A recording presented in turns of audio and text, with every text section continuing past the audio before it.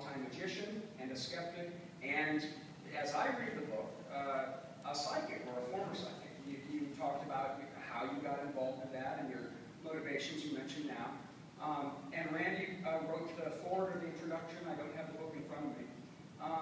And you make claims in the book where you could sort of share anecdotes about your experiences as a psychic and what we can learn from it. And as I understand from Randi, we've had conversations, the reason you wrote that intro is because of what people can learn from that account.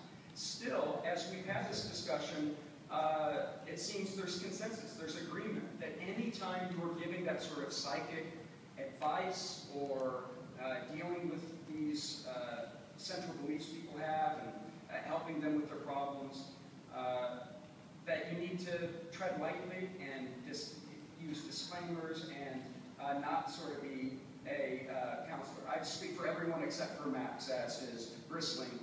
Well, I'm just not sure where you got the word consensus out of. Consensus -1, and even no, I don't think it's that low. So. And even Max or Banachek, when we're talking about disclaimer, we understand, as Mark mentioned, or when we were talking about Dunninger, opening with the linking rings. That's a way to frame things in ways that may let folks know I'm not real. No, it's also a way I made the point I made. I missed the point I made. That was a way of digging it in, driving home that what they're doing is the real thing. Yeah. Here was an example of something that's not real. This is a magic trick. Yeah, So in Randi's else they're doing is real. that was not a disclaimer. That was him building up what he's already doing is real. It's kind of like me doing a contract. So this is fake, and what I'm about to show you is real. That's right. Let me make a very simple statement here. The issue of disclaimers is one that has been discussed many times over the years, both within magic and mentalism circles, but also in skeptical circles. So let me make the following simple statement of fact. Disclaimers don't do anything, other than perhaps make certain skeptics feel better. But the proof on that is a fellow named David Hoy. David Hoy began as a Baptist minister and then became a mentalist and later became a real psychic, whatever the hell that means. But during the middle phase, Dave was working Playboy clubs in the 1960s under the name Dr. Faust. And his opening line, he would come out on stage and he would say, "Good evening, ladies and gentlemen, my name is Dr. Faust and I am a fake." I don't know how much of a more clear disclaimer you can give. And after virtually every show, someone would come up to him and say, "Okay, I know you made the disclaimer for legal reasons, but when did you get these powers?"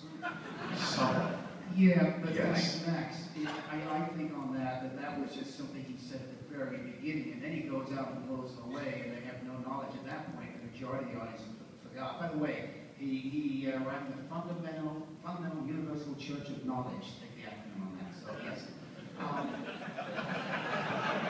Sister organization, Consumer Union Network, is Southeast.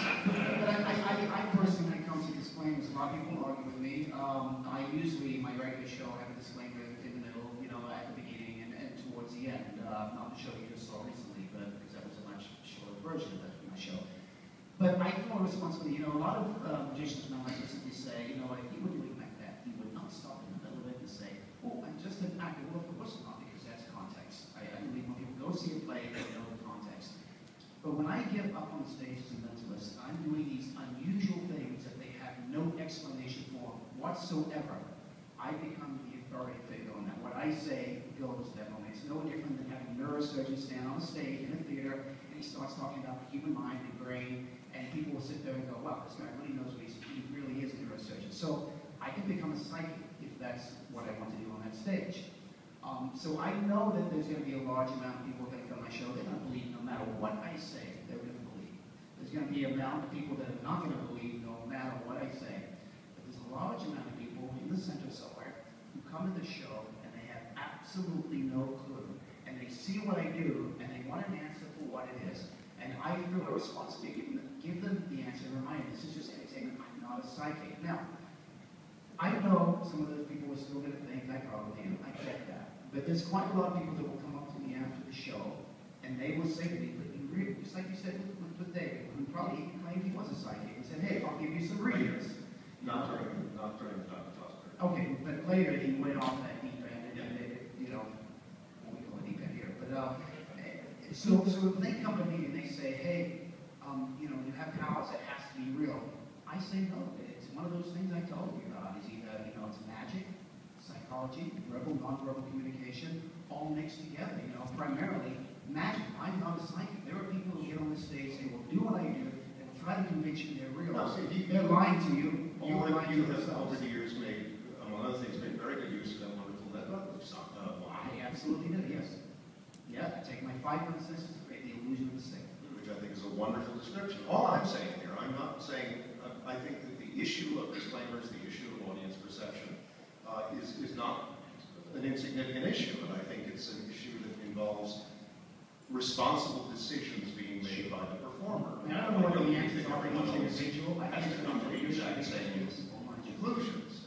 All I'm saying is there is this almost magical belief that the existence of a disclaimer solves the problem. It doesn't. And it doesn't. And A disclaimer is to the issue of belief systems like a band-aid to cancer. Yeah. So, Randy, you wrote the introduction to a book of Mark's, where he talked about being a psychic and explored some of these issues. In closing, let's get comments from the panelists on, you know, really where this line is. All of you are magicians. One of you, and I think actually Ray also, and Randi early in his career, would make stronger claims, even though Ray earlier in his career, when you were doing palmistry, at first you were sort of persuaded that, wow, this is so effective, maybe I do have an ability. None of you now are giving psychic advice. To my knowledge, you're not giving psychic advice, trying to help people with their belief in the paranormal.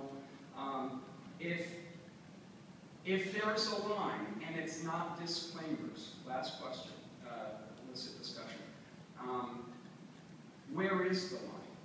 Okay, well, let me, it's so black and white. It really is like, for example, if an agent hires me to do a children's party, an adult party, and they want to see handwriting analysis, and they don't want psychics and they don't want tarot cards because handwriting analysis is more scientific. It's a system. Once you learn a system and you know how to get on your feet and run with it, it's no different than palm reading or anything else. Okay? So, if an agent hires me to be a handwriting analysis, I wear a suit and tie and I go in and I make a handwriting analysis. And I try to inject, let me finish, I try to inject, no matter what situation it is, skepticism into what I'm doing. But do you think people leave your handwriting analysis demonstrations thinking that you're learning about their personality from No, they leave my handwriting demonstrations entertained, which is what And if you're hired as a psychic reader, Mark? Pardon me? And if you're hired as a psychic reader? What, I don't understand what What the do you question do if you're hired as a psychic reader? Are So you you hired? go as a psychic reader? I guess it's suggesting you hire as a psychic reader, you do other things like like I just said, I inject, I make sure that when I am giving a reading, and this is why I think I've been successful, whatever that means, while I'm giving them the reading, I tell them things like, yes, if I'm looking at the lines in your hand, by the way, there is some science here. Did you know that this about your fingers and this about your hands? So if you're hired as a psychic reader and you give a psychic reading, does the subject of your psychic reading come away believing you might possibly be psychic, or disbelieving it? Or what information do you provide, if any, to that? Just like I let them decide for themselves. You let them decide themselves. That's Can I correct. say one thing on that? Banachek? I would have an issue with that. Of course. And I tell you, well, no, I tell you why I have an issue with that. And I would have to get to this point eventually. Right? No, let me I explain why. tried 3 or 4 times and it Let didn't me work. explain why I have an issue with that. Because you're reading the poem, you say this line means that line means that. And Right. then you give them a real fact about something about their hand. And all that does is bolster up that, hey, those lines must also mean something as well. Because you No. don't say straight out, well, it's total BS that line means that. You know, if you were doing palm reading, that line would mean that mean that, but you know what? It's not real. You You ever had a reading by me? I'm asking Ever you, read my book? what you just said a minute ago was that I give a reading on the palm, and then I give them some actual facts that are true. This is true. And what I also say is I say to them something like, it doesn't matter whether I use your palm or goat entrails or cat turds, whatever it is, all I'm doing is telling you, answering questions that you're asking me in the most honest way I can. So unless you have a reading by me, you're lumping me in with the gypsy carnival, and that I object to it. If you read my book, you'll see clearly. Now, I read the book, back Mark, to the second. and I couldn't figure out what side you were on. And it took me quite a while. Yeah. Because you were on more sides than I could count, but then suddenly the answer became clear to me. You're on one very clear side. Your side. Yeah. And that's the only side you're on. So, And you have contempt for your subjects, that you read them if they're not wise enough to take your advice or appreciate your wondrousness and the gift of their lives. Other than that, you have nothing but contempt for them. And it's clear that you are a lowercase skeptic, in that you don't believe any of the bullshit yourself. Oh, I see. But to be an uppercase skeptics are not people in this room, and the other people, some of the other people on this panel, are not just concerned with what you as an individual think or see about the world. We're concerned with educating others That's what and the book is improving about. others' lot in the world. Well, first of all, my Okay, character and as is such, it is impossible for me to see you as an ally in this movement. You were not an investigator when you were working for 900 Lines. You were paying the rent as a phony psychic. Okay, can I respond to that? please, Mark. And I totally anticipated this attack. What's that? Yeah, but not because you're psychic. Well, touche. Well, we don't have enough time. We're going to run out of time, so I don't really want to defend what I did either.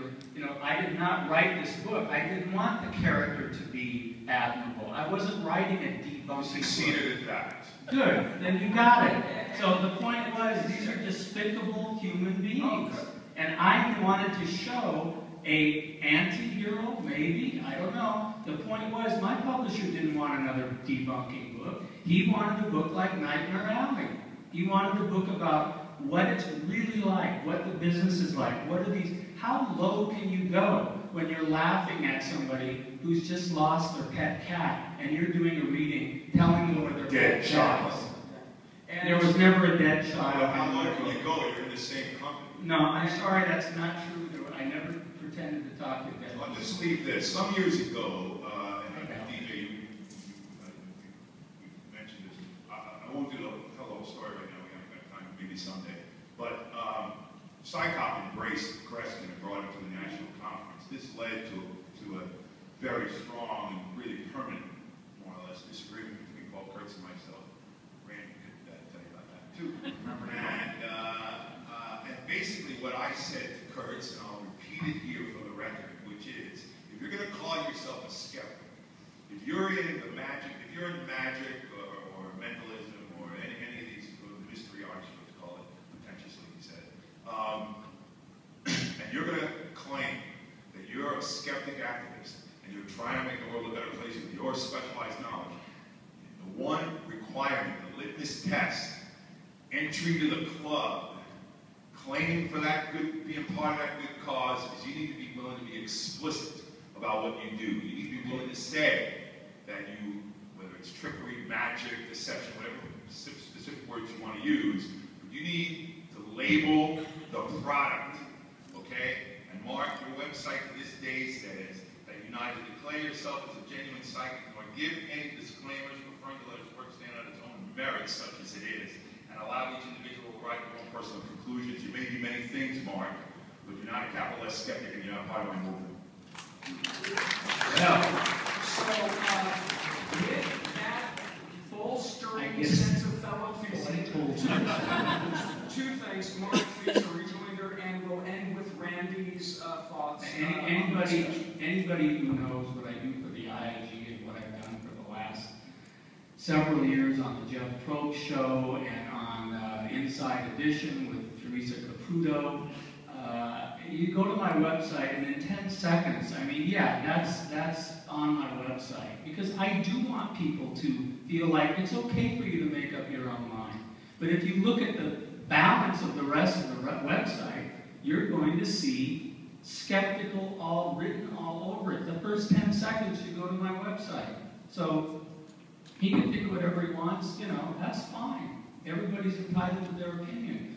But I have information to give this movement, and I feel like I have information that's valuable. If you don't want it, fine. That's what he's saying. You don't want to know how some of these things... He's a magician, a mentalist. He did not go into this movement as a psychic. Who would? Okay? So again, I'm not going to defend myself. You either like the book or you don't. Check out my IIG creds. Check out all the testing I've been involved with. We do tests all the time, a couple times a year. Okay? And I'm the one who's there working for this movement. So I'm not worried about being a capital top drawer skeptic if this is the kind of reception I'm going to get. Because I'm used to it. I'm used to being on this burner. So I leave it up to you. You get to decide. There's no absolutes. Okay? Sorry, that's all I can say. And before we finish, Randy wouldn't write the introduction if he thought I wasn't part of the movement. Okay? Woohoo! And before we finish up with Randy, Mark, while I objected to some things in your book personally, I will commend the book on the grounds you just mentioned. There's a lot to learn from it. We're not talking ethics there when we're reading. We're talking about learning that It's not for skeptics. It's for the general, the person who's at the airport who says, I'd like to read something interesting on the flight home. Oh, I think it's great for skeptics. So, Randy, do you have some closing thoughts on this? It should be said skeptics like a lot of heat, but we also want to elicit life with our conversations. Thank you. Thank you for giving me the privilege of closing this discussion. I would like to do it on a somewhat lighter note, if I may. A story about a gentleman whose name I'm passing down the table is to be recognized here, but we won't use the name. This was a very prominent mentalist when I was a kid. I was a young teenager, and I had the freedom to wander about for various reasons and see shows that I wanted to observe. And I saw this gentleman advertised, and I knew that he was a well-known mentalist, and his name is still famous in the field. And I went in to see his performance. It was at some ladies' club, or rather. I sat in the back and I watched, and I understood most of what he was doing, but one trick that he did with a book really floored me, and I thought, wow, I'm going to come back tomorrow and see this again. I came back the next day, paid my admission again, and sat in the same seat back to the room, and I saw it the second time, and suddenly, oh,